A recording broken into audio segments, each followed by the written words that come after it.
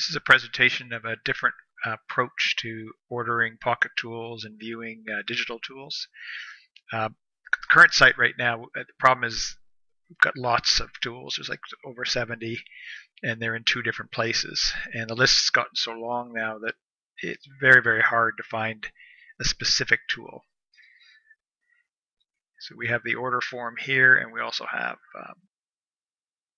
the digital tools on the other side. So we've got duplication. It's hard to update, and it's hard for the user to find things. What we're suggesting is a different approach, and this is a demo site we've got.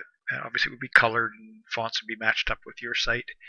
The approach is that it's combined now. The digital tools are combined with the Pocket tools.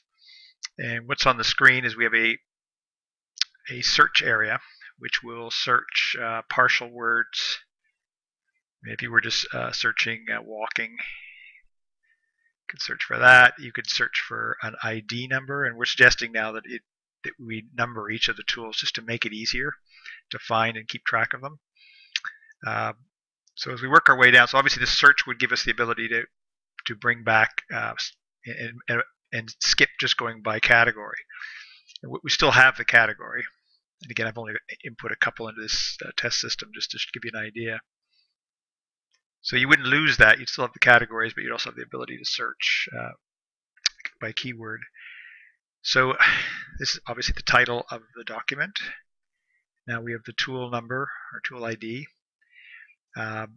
If a digital tool exists for an item and you click through, you'll get the actual digital tool.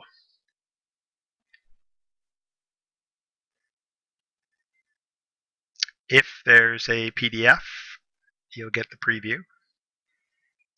And if you're available to order, you get add to cart. So these items on the second line here will appear depending on what options are set for each tool. The add to cart logic is similar to any kind of shopping cart. So we'll go click add to cart. And at this point, you set your quantity. And it gives you your current cart. And you can check out or continue shopping. So we'll go back and we'll order 15 of these. Okay, we got our cart now. We go to checkout. And in this shopping module, we have the ability to obviously add the taxes, and we'll have sort of a checkbox whether you want expedited or non-expedited. Payment options, and you can set it for whatever you like. You can go straight to PayPal and skip entering all the billing details below here. You can go do it by check or bill me later. Just for example, just to show you it going in a little further, we'll go to check, and you get the thank you message, and you also get the ability to have a printable invoice. Order number, basically a printable order form.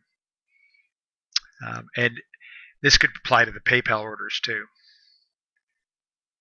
So it basically gives us the ability to have a full shopping cart, track through the order. On the back end side, we've got the ability, once you're logged in, the layout changes a little bit. And it's much easier to update. Each tool has a record in the database. So you upload your picture if you've got a picture for it, the title, the category that it's under, and your tool text, and if you've got an uploaded file, a PDF, and then you set your prices. So the nice thing is it's all in one place. This one's actually a better example because I've got matched up better. So you can see that's the tool information, and down below we've got the uploaded PDF. So I think this would give you a much simpler way to do it. I mean, you could search, you can go by category, you can build up a shopping cart properly, and you can update it yourself without having to contact me. I think it's much easier. You can sort it by using up and down arrow. It's just an easier way to do the whole project. End of demo.